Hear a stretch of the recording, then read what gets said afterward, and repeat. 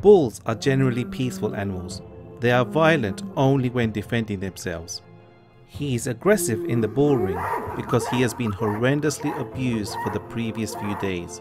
Spectators are not watching a normal, healthy bull, but a weakened, half-blinded and mentally destroyed version.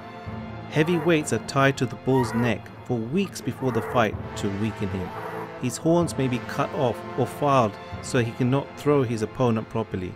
Before he faces the ring, he is kept in a dark isolation box or cell to disorientate him. This also keeps him from lying down on the ground.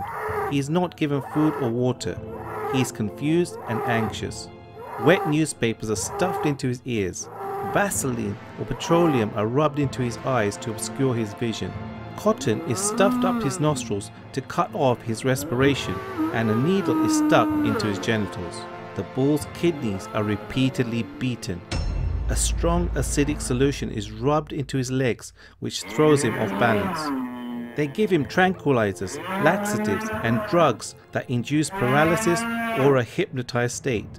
They feed the bull a great deal of salt so that he will drink excessive amounts of water, so he becomes bloated and consequently slow. When he is let out of the box, he runs desperately towards the light at the end of the tunnel. Just before entering the bull ring, he is harpooned, causing him to bleed.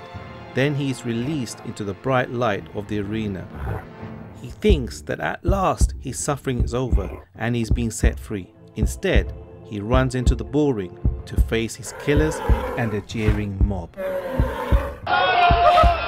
Come on, Bull! Get out!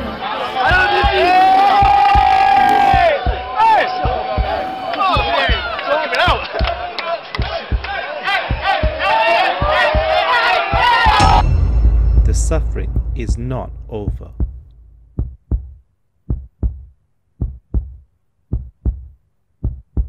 Thank you for watching and subscribe to my channel. Click on the bell for notifications for new videos. Make sure to like the video and leave a comment. Doing this helps us spread the message.